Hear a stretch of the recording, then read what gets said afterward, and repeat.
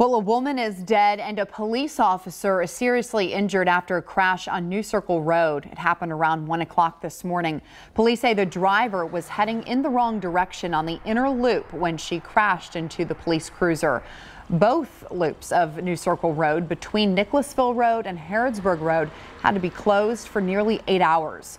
Wrong-way driving accidents have increased in recent years. A AAA study measured these incidents during 2010 to 2014 and then again between 2015 and 2018.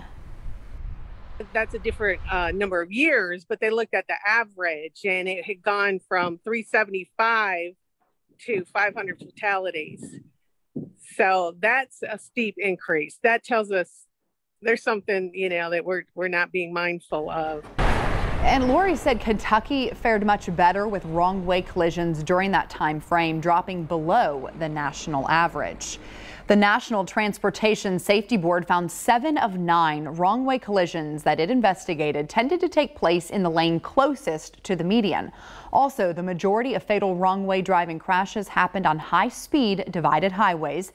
They usually happen at night and on weekends between 6 p.m. and 6 a.m. Drunk driving and distracted driving are leading factors in wrong-way crashes.